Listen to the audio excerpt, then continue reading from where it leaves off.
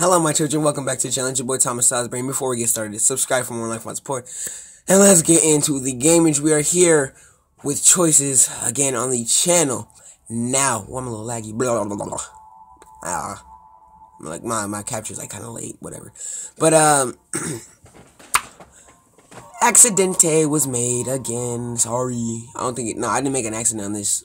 I don't think I made an accident on this playthrough yet, but this is my first time making an accident on this one. I accidentally deleted. All my fault. I accidentally deleted the previous episode that I recorded to free up some space for something else. I think it was like a different game I wanted to download. But I kind of messed up. Sorry about that. But it's fine. Where we left off, we were on a flight to Peru, and we're going to... We had to get out of town for something. Right? I think it was... Dolores had gave us... I think her name was Dolores. She had gave us tickets to go to Peru so we can get out of the city. And we met up with this taxi driver. And there was somebody, like, she went to go drop us off at our hotel, but there was somebody suspicious waiting for the hotel, and we knew that it was somebody that was going to kill us. That was going to kill us. That was going to kill us. So the taxi driver invited us back to her house, and now she wants to feed us these leaf things or something. Hopefully they're not going to kill us, but let's get it. This is Dolores, I think. I mean, not Dolores, but the taxi driver. He's like, I gave her like a country accent, I think. It's like, they're just something to take the edge off. Harmless. Most travel blogs actually recommend eating them. What was it I once read? Oh, chew like Incas. Okay, cool. Let's get it. It's gonna go faster. They're just some... Oh, whoops, I just read that. The taste was bitter, but she was right. I was already feeling a little less lightheaded. Alright, let's get back into it, y'all. I made a mental note to buy my own bag at the soonest convenience. Mental note. Most places will sell the tea, too, she told me, indicating the tea cabbie sitting on her bench. That one. If you're interested in Auntie Rami, what is that? In Auntie Rami, whatever, Rainy, there'll be plenty of places you'll find, that can help you out. Okay, cool. Modi vibrated on my wrist. Bzz, bzz. What noise did I give her? I was like, dee or something. The Kim Possible or something. It seems she is correct about coca leaves, teacher. Alright, let's get it. I remember all accents. Just be sure not to take them with you. Take them back with you. Because they're... Yeah. The tea is legal, however. Because I can't bring back stuff. So what's your deal, Sharon? Her name is Sharon. What is Auntie Rami? What is Auntie Rami? I can ask her what's her deal later. I don't think anything's wrong with her. She's nice. The ticket stuff again. Let's watch an ad for 3 tickets, guys. If I could edit, I would. If I really could. Let's turn it down. What is this? War of something crap? Hate it. Oh, and I do. This lighting is really good. There we go. My capture got better. Sorry about that. Yeah, I didn't need to see the tongue action.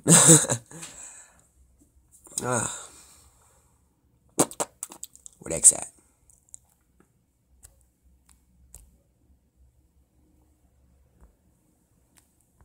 Let's get it. Let me claim my 3 tickets, boy. Let's close that. So what you do, Sharon? What is Auntie Rami? That's what Rami or Rami. I don't know. Sharon stood and walked over to a tiny bookshelf in the corner of the kitchen, grabbing what looked like a children's book and bringing it back. Auntie Rami was apparently the biggest festival in the Incan calendar. Something about their rulers being related to the sun gods or that kind of thing. What? I flipped through the pages of what was indeed a children's picture book. So now she's bringing me children's thesauruses. It was in Spanish, so I couldn't read it. But as with most kid books, the pictures told me most of the story. Oh snap, let's get it. Somehow it lasted many hundreds of years, she continued, even after the Icans were no more. I stopped at a particular page depicting the Ican ruler trying to convince the sun to return to them. And the sun went away. Foreshadowing? I don't know. I stopped at a particular page depicting the Ican. I'll get you about that. This would have taken place during the winter solstice, when the sun would seem more distant in the sky. If this is what they did when they thought the sun was wandering away, what did they do when there was a eclipse, asked Sharon. Oh, I asked that. What are they doing? There's an eclipse, asked Sharon, looking up to her. She shrugged. I'm the wrong person to ask. I just know the modern story. What's the modern story? Nigga, there was boom boxes, nigga, that was brrrr, and the sun went away. I'm playing. That was a lame joke. There's an old historian across the way who knows more about things, but talking to him is a bit hard. He raps. He only knows the Quitch, the native language in rough Spanish. Oh, snap. He better Google Translate with Modi. Bloop, bloop, bloop. I flicked through a few more pages before settling once again. In the same page that had caught my eye earlier. It was an impossible coincidence that I was here just before the Ekan Festival of the Sun. That had to be why I was sent here. By Jesus. But for what purpose? By Jesus. Surely it was all superstitions and myths. I've never seen that word superstitions in Rome before. Sharon sat across from me, smiling pleasantly. My flight or fight instinct was still in effect, and I was cautious about letting her know too much. You right? That's a good thing. On the other hand, I didn't need some kind of translator. I did need some kind of translator to meet the historian, and she was obviously comfortable with the culture in the area. Okay. Blah blah. I'd like to meet the historian, and I can find my own way with a few directions. Would you care to come with me as a translator? Bibbidi skibbly ubbly dibbly gibbity bah. It's a hard one. I can find my own way. No. I want her to come with me, just in case. I probably use like a human shield or something. She's not that important to me. For me, so honest. If I get this historian to tell him what I want him to tell me, then she's really useless. I'm just thinking far ahead. I'm horrible. She rubbed her hands together, collecting her bag of coca leaves, handstanding. All right, grab what you need. I'll be out front warming up the car. She's a bit old these days. And with that, she left the room. I rubbed my eyes while the coca leaves helped with altitude sickness, and sleep restored my batteries. I felt like I was a step behind and $1 short. What does that mean? It only took a moment to grab my bag from the spare room to meet with Sharon in the car. Why did I make that sound all ominous? She gave me a tooth-filled grin. I jumped into the passenger side, and we peeled off the streets of Cusco. All around us, the city was getting ready for the festival. Oh, okay. The John Cena theme song. Lights were being hung in the main streets. People in traditional dresses were swarming amongst the tours, trying to earn the Peruvian sol, the local currency. Money. Dotted amongst everything else were the depictions of sun gods, Ekan royal family, and strangely, Llamas, Carl Weezer. That girl is a real Carl Weezer. Y'all seen that? I typed on Modi's face. Modi, what's the Llamas place within the festival of Etan Rami? Beep, beep, beep, beep. Before Modi could reply, Sharon piped up from beside me. Hey, I want Modi to say, nigga. Oh, they used to sacrifice them back in the day. Oh, packs of them, selected from the brown coloring. She smiled pleasantly as we wound through the streets with ease. I wouldn't smile. That's weird. Like they sacrifice whole llamas. Llamas are awesome. They spit, but they're like baby giraffes. Actually, teacher, a gathering of llamas is referred to as a herd, but otherwise, Miss Sharon is correct. Oh God, you angry? You jealous? Sharon ain't gonna. I promise, Sharon's not gonna take me. I promise. I had Modi's petulance. The programmers did a good job of creating human emotion. That's not good. No, I'm playing. I assume they don't do this anymore. Sharon nodded. They still make a show of it, but they're really only symbols. Puppets, I think. Burp. Nightmare's cool. I couldn't get that close to the year I went. The crowds were crazy. I'm actually surprised no one wanted to actually kill some of the beasts this year. After all, that nonsense with the sun gods and so dope. I raised my eyebrows in surprise. The Rock said, "Oh, it's crazy. Nonsense. The f*** you talking about? My life had been consumed with hows and whys on the incident, and a taxi driver dismissed it as nonsense." She slowed at the set of lights, and almost as if on cue. I can't read. A man laid on a brown llama across the intersection. Sharon watched it casually. Just, you looks like some good eating. Maybe I was wrong. Does Australian culture have any lore about sun gods? Can you explain? Oh, she was Australian. I think Sharon Australian. I kind of get the accent kind of right, but kind of wrong. Can you explain more about Spanish ECAM beliefs and cultures? Does Australian culture have? I don't care about Australia right at the moment. She shook her head, brushing away my question. Nigga, I want to answer. It would be better to ask the old geezer when we get there. I've only been here a few years, and I'm the most academically advanced person around. I was impressed that I got Spanish under my belt. Exactly. I don't even have them in my belt. I have it like in my pocket, but it's like gonna fly out. It's like windy outside. It's gonna like fly in my pocket and know my Spanish. I know a couple of words, but not a lot. I sighed, settling back, and I said, settling back into my seat, waiting out the ride. Sharon seemed content to ride in silence, so I let it go. Let it go! Y'all knew it was gonna happen. Sorry, but I can't sing right now. I don't mean to alarm you, mate, but it seemed that we're being followed. Friends of yours? We're being followed. Friends of mine? Nah, nigga, I came here alone. Before I could turn and look at the SUV, suddenly slammed into the back of Sharon's taxi, skidding us forward several feet. Fuck! It's the bad guys. I braced myself against the console just in time, but Sharon wasn't so lucky. Oh, snap. She right to the bloody hell! I had an English accent all of a sudden. She took the wheel and entire screech as she took off again. It's Godzilla! What just happened? I think I clicked it too many times. As we raced, as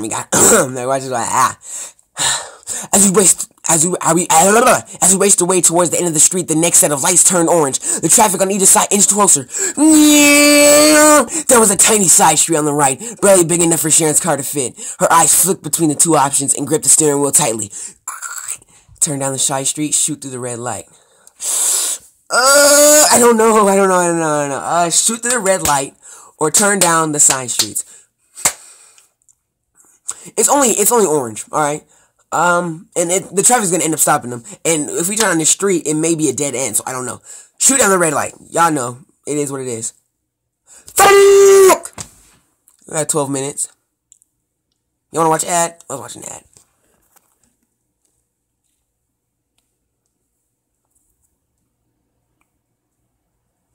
Watch ad for 3 tickets. I don't know why I was just staring at it.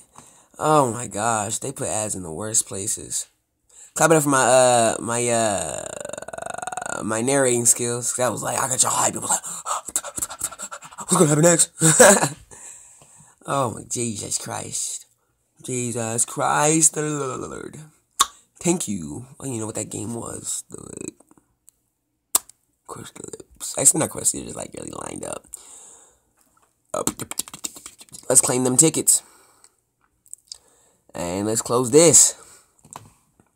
Shoot to the red light. Let's get it. Sharon gunned the engine and we sped through the red light. Our bumper inches away from cars passing behind us. Alright. She let out a elated yell, laughing wickedly.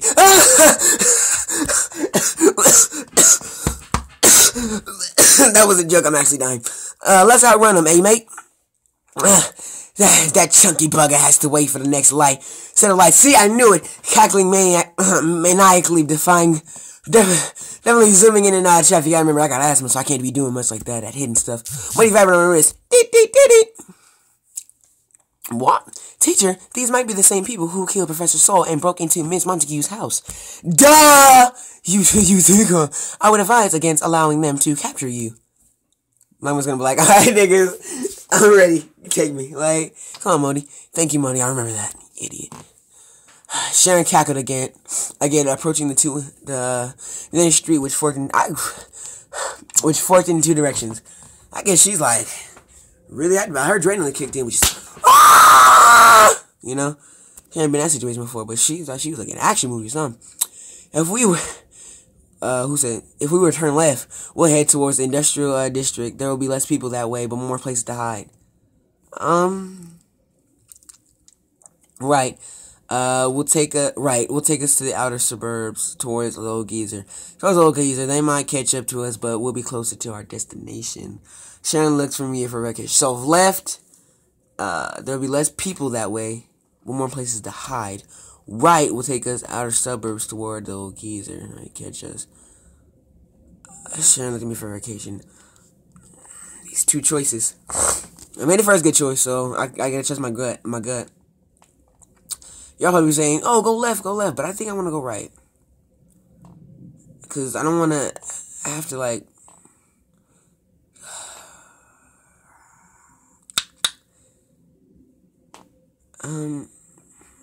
Right will take us to the outer suburbs toward the old geezer.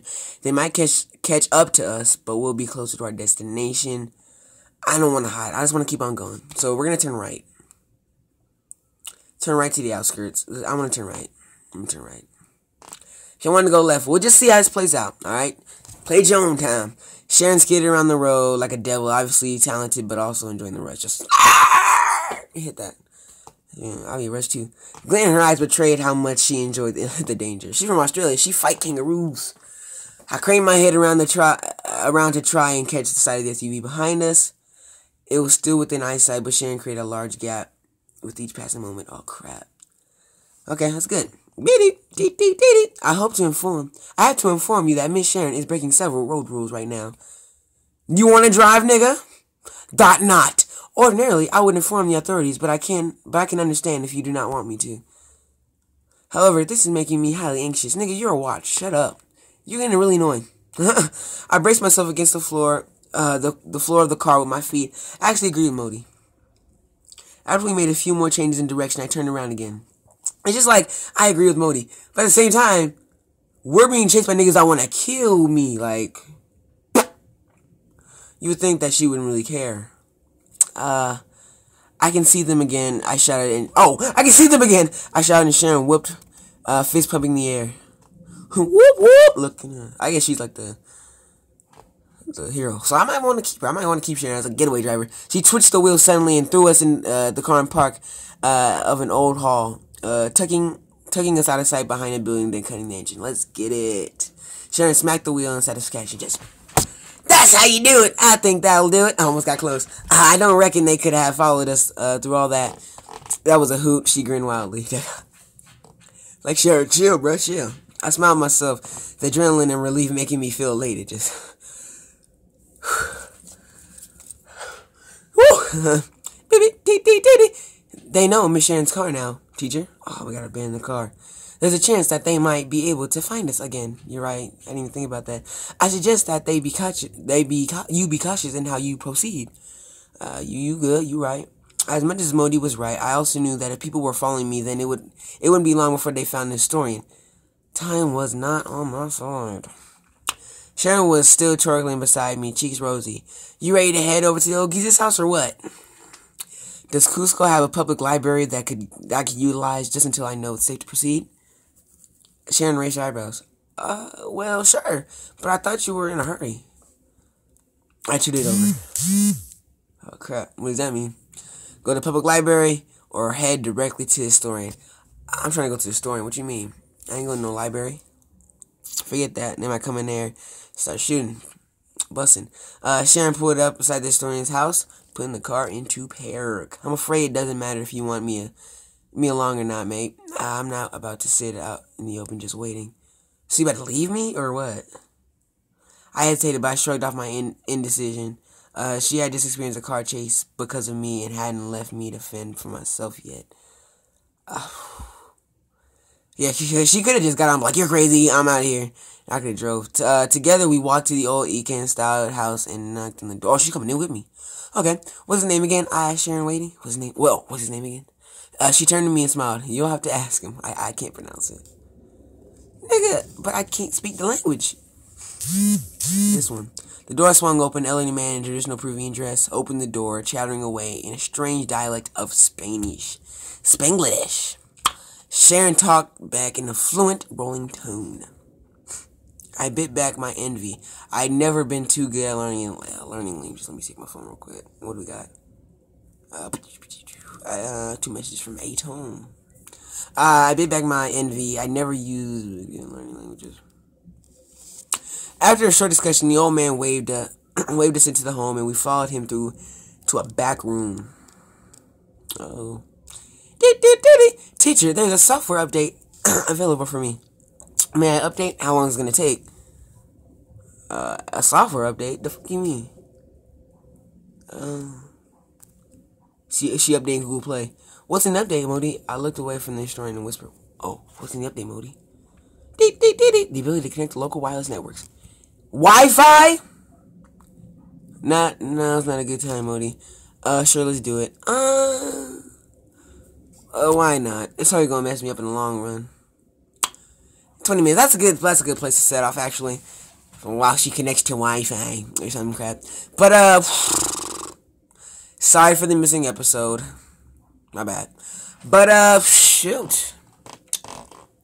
It got heated up. 20-minute episode. Crap. Man. So we're in the historian's house. So we'll see what that is up to next episode. This is definitely going today. Let's get it. Let's get it. 100 subscriber thing, that is coming up. Don't worry. I haven't forgotten about it. That's a big milestone. Alright. And, yeah. Let's get it. So before you go, subscribe for more life on sport, and I will see you guys soon. Salutations, my children. Love you all. Peace.